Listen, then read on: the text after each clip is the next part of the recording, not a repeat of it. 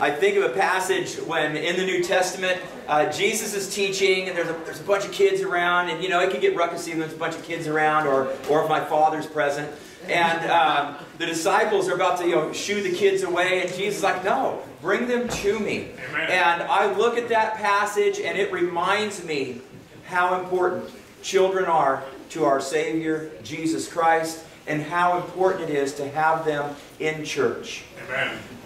In church so that they can hear the truth of God's Word and have a time that's set aside to worship our Lord Jesus Christ.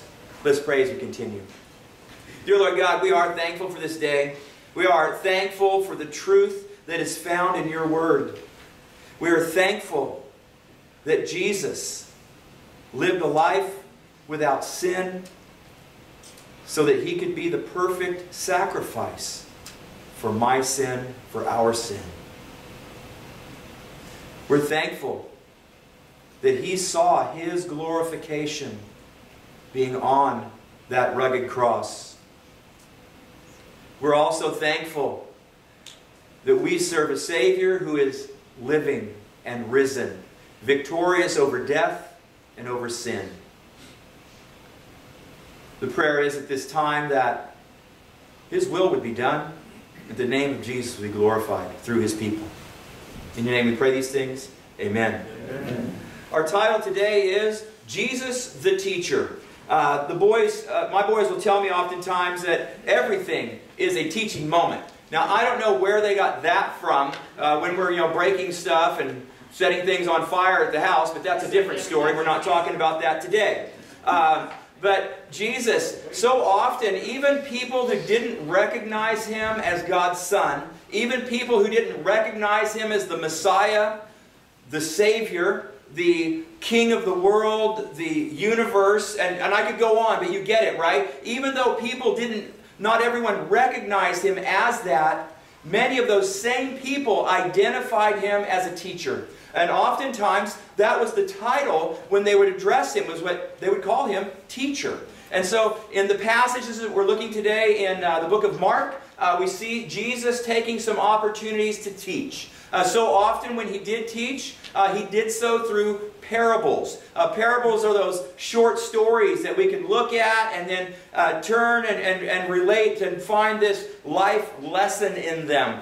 So often when He throws out a parable, man, when you really, at first you look at it, it's like, well, that's pretty basic. And then when you mull over it and you look at it, man, there's a lot of truth packed into that little story, right? Now, my father tells parables all the time, but they usually have something to do with Carruthers and how he's not allowed to go to Riverdale anymore. And I'm not even going to go into that topic because it has nothing to do with what we're talking about today. Does that make sense? However, when we look at God's Word, when we look at Jesus' physical ministry, man, it has everything to do with what we're doing today. And just a reminder, starting in January, we're walking through this little life book. There's more of them in the foyer, and about 5 pages a week. And so the scriptures that we were looking at last week are some of the scriptures that I'm going to be teaching on today. So we are in the book of Mark, chapter 4, and we'll be starting in verse 21, and it says this. He said to them, "Do you bring a lamp to put it under a bowl or a bed? Instead, don't you put it on a stand? For whatever is hidden is meant to be disclosed, and whatever is concealed is meant to be brought out into the open. If anyone has ears to hear, let him hear. Consider carefully what you hear," he continued. "With the measure you use, it will be measured to you, even more. Whoever has will be given more. Whoever does not have, even what he has, will be taken away from him." I was looking at this scripture, and I mean, this is a passage, at least for me, I mean, it goes back to Sunday school as an elementary school kid. I remember this Bible story, and I remember the little song, right? "This little light of mine, hide under a bushel? No, Right? I always kind of looked at it very literally like that. And when you start thinking literally, we have to look at context, don't we? This passage is talking about a lamp. What do we think of today when we think of a lamp? It usually involves a light bulb that has a switch and is connected to some form of electricity. There's a candle in front of me. You notice I didn't say a candle burning in front of me, because if it were, it'd put off a toxic, plasticky smoke. It's kind of a lamp, but in the reality it has an LED bulb in it with batteries, and it's just flickering. And let's see just how much heat does it produce. None. Okay, you could probably measure it if you had the right device. I was thinking about context. The lamp that they're referring to would have had a flame on it. The bed that they're referring to was probably literally laying on the ground. The basket that they're talking about, you don't cover it up with a basket. The basket that he's referring to was probably not made out of plastic. It could have been ceramic. It might have been woven out of what do you call that? Plant stuff, right? You get it. But think about this. If you put a candle under your bed today, what happens? I heard someone say it would catch on fire. And I was reading this passage last week, leading into today, and I was thinking, man, when you think about this lamp, which is representing the light of Jesus Christ, when you think about the concept, when you look at this parable, hiding the light of Jesus Christ, that's dangerous. Trying to cover up His glory and His power is dangerous. When we look at the passage as it continued, it even said, if you've got some light to share, and you share it, it's going to be magnified, it's going to be made even more, and if you don't, it gets to be less. We are called as a people, those of us who know Jesus as our Lord and Savior, to share the truth of Christ with others. To, I think as the old song goes, right? Let that light shine. Sometimes we struggle here. Sometimes we struggle right here because, simply put, we don't know how to let that light shine. Well, what are some steps we can take to let that light shine? Be nice to other people. Isn't that a way to allow that light to shine? Being nice. To love. Oh my goodness, this is a hard one. To love your... it's hard to get out sometimes. Like if your neighbor's leaves are dropping leaves on your side of the fence, it's hard. Or maybe if they've got like a whole bunch of old Jeeps parked out. Oh wait, that's my house. To love your neighbor as you love yourself. To love the Lord God with all your heart, mind, body, and soul. Think about it. Model peace, love, and joy in your life. Have forbearance and patience. These are ways to let that light shine. There's another way you can let that light shine as well. It could be Monday morning when you get to work. And I think there's a sporting event on television later on today. That's going to be the big topic oftentimes. I know which team my dad, nephew, and brother-in-law want to have win, but I also know who my sister-in-law wants to win, and that's a conflict. I'm just telling you. What's common when you bump into people on Monday morning, whether it's at work or school or wherever you go? Hey man, what'd you do last weekend? Right? It could be, nothing. It could be, I watched a game. It could be, I went out to lunch. It could be, hey, I was hanging out with a bunch of friends and family. It could be a little closer to the truth. Man, I went to a little church in the Ranchos. My friends' kids were getting baptized. It was pretty impressive. And do you realize sharing a little bit of your experience with God, that's what it is another way to let that light shine. Amen. Another way to let that light shine is Maybe you've gone through a difficult time, or you've had some crisis and a struggle, and in the process somebody's like, man, that was terrible what you went through.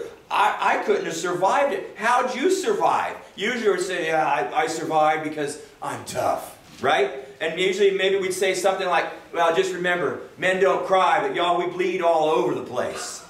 The reality is, sometimes it's clear and it leaks out of our face. It could be you say something like, I couldn't have made it through this on my own. I was drowning. And I'm so thankful that Jesus, my Savior, carried me. Right? Call it what it is. Carried me through it. I don't have any better explanation than that. I couldn't do it on my own. I was lost on my own, and Jesus saved me. Here's the reality. As believers, we cannot cover up the light of Jesus Christ. We have to let that light shine. It's so amazing, and it's so powerful. Jesus is the light. He is the one that allows the light to shine into the darkness. And the reality is, some folks don't like the light. I'm going to tell you why. Scripture explains it in John chapter 3. Some folks don't like the light because their deeds are dark. And they don't want them brought into the light and exposed. It's what it is. Let's continue. And by the way, we're going to walk through like 2 or 3 parables today, okay? Verse 30. Again he said, what shall we say? The kingdom of God is like. Or what parable shall we use to describe it? It's like a mustard seed, which is the smallest seed you plant in the garden.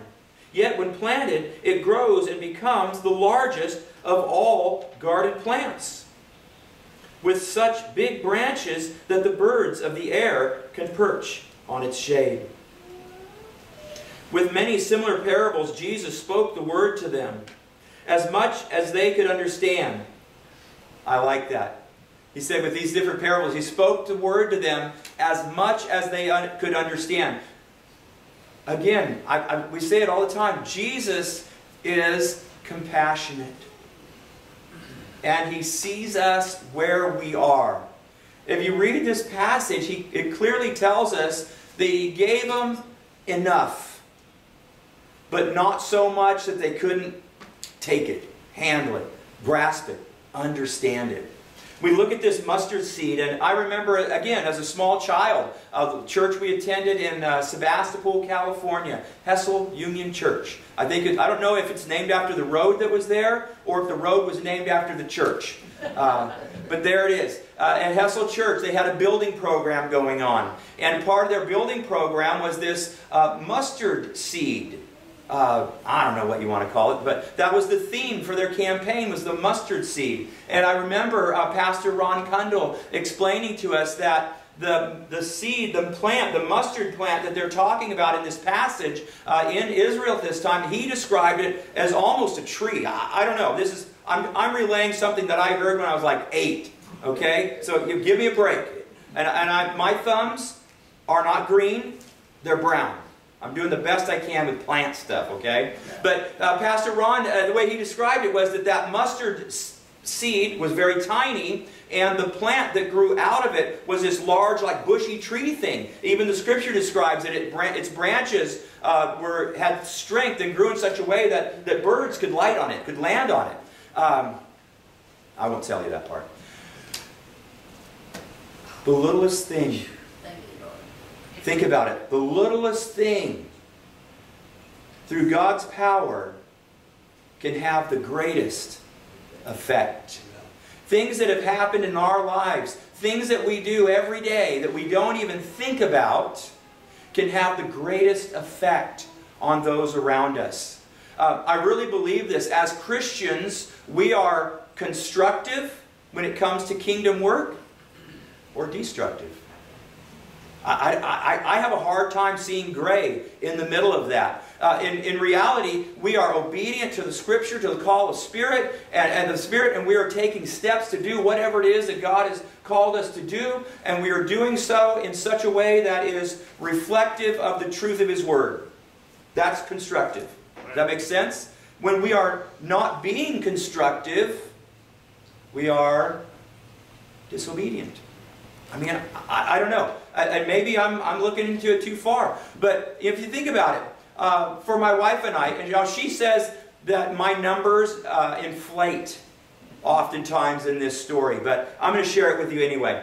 I attended this church as a young person. Our family came here in 1979. That was a different century.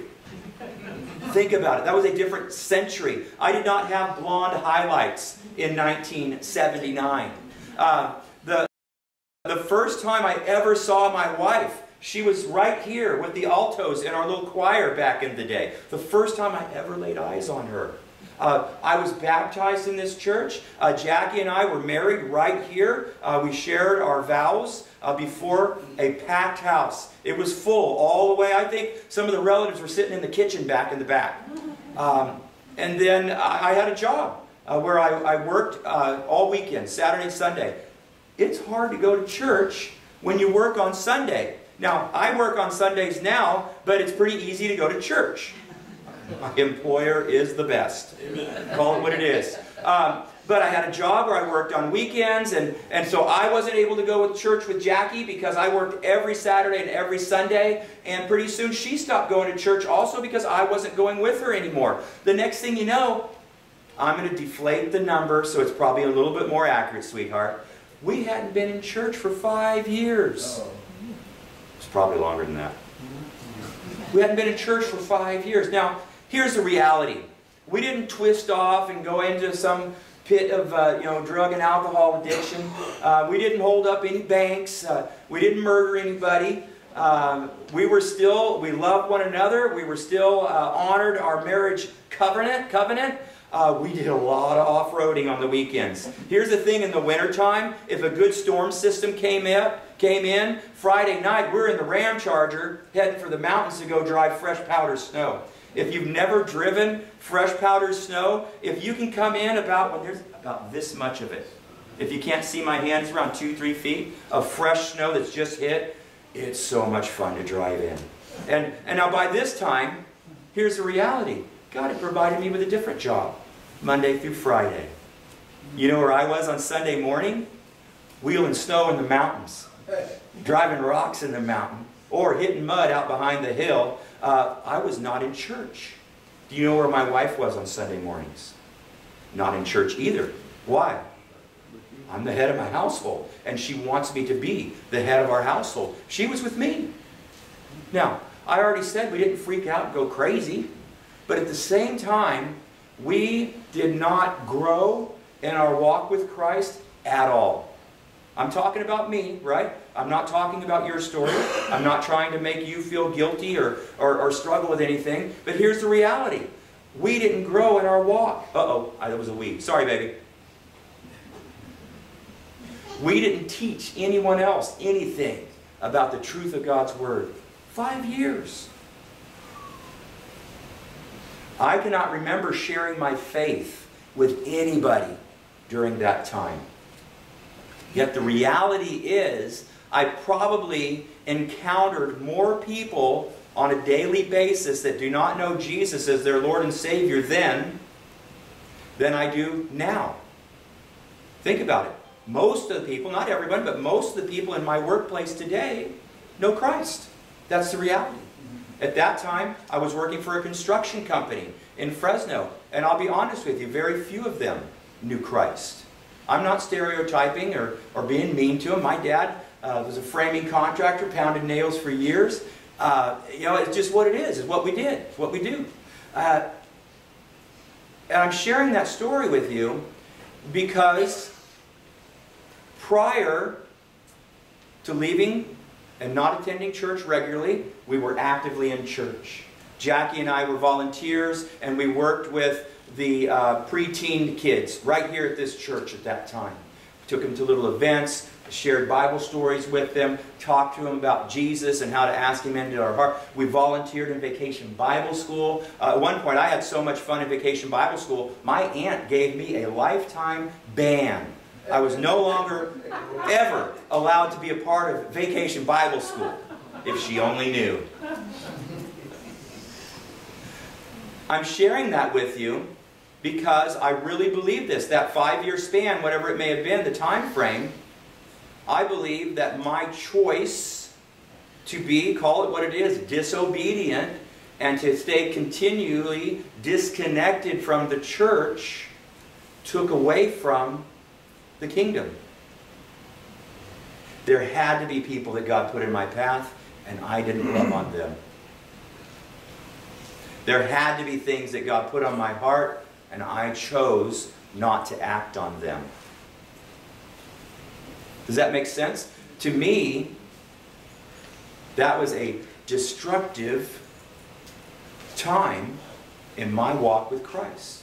Because I was not adding to the kingdom, therefore I was taking away. Since then, oh, you see how good you are? She started going to church by herself. She started going to church by herself, and the church she was going to had a brand new pastor there. And she said, Mansel, you should come to church. You'll really like their new pastor. You notice it was not possessive. It wasn't our pastor. It was their pastor at that time. And the next thing you know, we're at a new members event, a dinner. Somebody stands up weeping and says, I feel led to minister and work with junior high kids. The next Sunday, we were teaching junior high kids. The next thing you know, somebody's the director of the youth ministry. The next thing you know, somebody's being licensed and ordained to the gospel ministry. Working with awesome people like you. And your husband. Don't worry, I was talking to one person in particular back there. I look at this mustard seed, and the smallest thing that we would just take for granted and not even think about can have such an impact for the kingdom. I would encourage you as we look at these things and we look at these scriptures, find out, man, where it is. Where is God calling me personally to plug in to His kingdom work? So often we think, well, I'm not skilled to do that. So often we think, I'm not gifted to do that. So often we think, I don't have the talent, the ability to do that.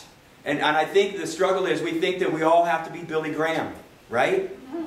And while that's a cool thing and it's awesome, and that's an individual who was gifted in evangelism and led a lot of people to come to know Jesus Christ as Lord and Savior, he's only one dude. And he's deceased. Sometimes it takes a whole village of people to step into those big shoes that are left open. And the reality is, all of our strengths, our weaknesses, our abilities, and our talents, God pools that stuff together to accomplish His kingdom work.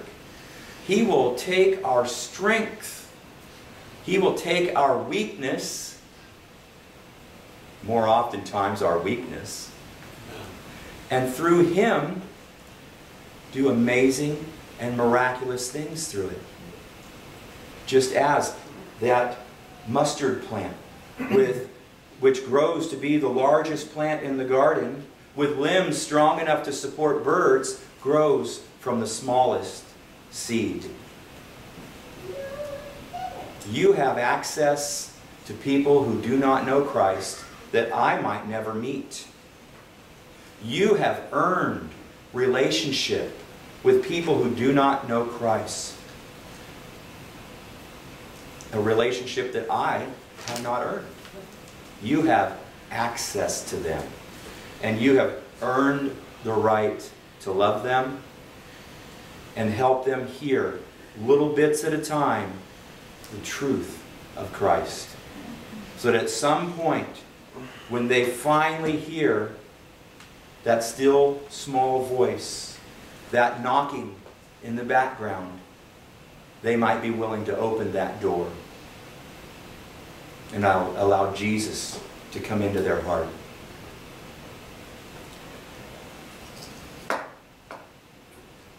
My Jeep rolled away. Sorry about that.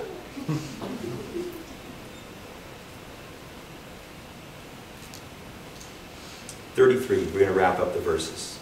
With many similar parables, Jesus spoke the word to them, as much as they could understand. He did not say anything to them without using parable, but when he was alone with his own disciples, he explained everything. Here's the reality. We're all in different walks in this world. And he reveals what we need to hear at that point and at that time. He reveals what we are prepared to grasp and understand at that point and at that time. And as we are obedient, as we choose to be a constructive part of his kingdom work, he will continue to reveal more. I can't imagine not being in church with you guys on a Sunday morning. I can't even imagine it. You may not know this. I don't miss that many Sundays. And it's not because I'm not allowed to miss a Sunday. It's because I don't like to. I want to be here. I want to be in worship with the Lord. Amen. With the family. I don't want a new normal. My choice, my desire is Jesus. And I would hope that that is yours as well. Or that that's something that's growing for you. We're going to lean into some prayer. Let's pray together. Dear Lord God, help us to identify these parables and apply them in our own lives. That we would not hide your light, but that in fact we would put it on a stand. We would put your light, put you up high so that everyone would see and recognize your love, grace, mercy. Help us at the same time to recognize the importance of planting seeds, tending seeds, watering and harvesting. And understanding and recognizing that we might just be a part of that process, but that we would be obedient. We would look for opportunities to help others see the truth of Christ shining out through our life. And that no matter how frightening it is, when he opens a door and provides that opportunity, we would be obedient. Put actions to the calling and let that light shine. In the name of our Savior Jesus, we pray these things. Amen. Amen. At this time in our service, this is an open invitation. It is an opportunity for you personally to share any decision that God has placed on your life with this body. It could be that you're here this morning and perhaps you've been thinking, praying, struggling with the idea of giving your life to Jesus, asking Jesus into your heart. This is a time to say, yes, I'm a sinner. I want to ask God's Son Jesus into my heart. Perhaps as a new believer or as a believer, maybe it's that next step of obedience that God has been placing on your heart. It could be that while watching Joy Beth and Annabelle be baptized, you're sitting here and recognizing, you know what? I need to be baptized. You can go home wet. It's okay. We've got plastic bags. We'll give them to you. There's no charge. Perhaps you've been struggling and praying and thinking about church membership. If God's calling you to be a member here, we'd love to have you. If He's calling you to be a member at another Bible-believing, Jesus-following church, that's awesome. If you are a member of that church, that's awesome. Do everything you can to support His ministry in that place. It could be that as a Christian, and maybe you've been baptized and you've been a member of a church for who knows how long, and you've been a member of that church so long you can't even remember the name of the place. It could be that you're here this morning and you're thinking, you know what? I haven't shared my faith with anybody in years. It could be you're sitting here and you're recognizing, you know what? I have not been constructive in my walk with Christ. Today might be a day when God's just impressing on you the importance of rededicating your life. We rededicate our life as a Christian not because Jesus has left us or because God has failed us. That doesn't happen. We rededicate our life because we've chosen to be disobedient. And we're asking that God would help get us back on that, through that narrow gate and on that narrow path that leads to righteousness. It could be that you're here this morning and maybe the thing that you need is just to take a knee up here at the altar and lift up a prayer to God. That's what this time is set aside for. Those of you joining us later on online can participate as well through the comments and private messages. And of course, here's the truth, and you already know it. You can pray no matter where you are, right? Please stand as we lead into this time of invitation.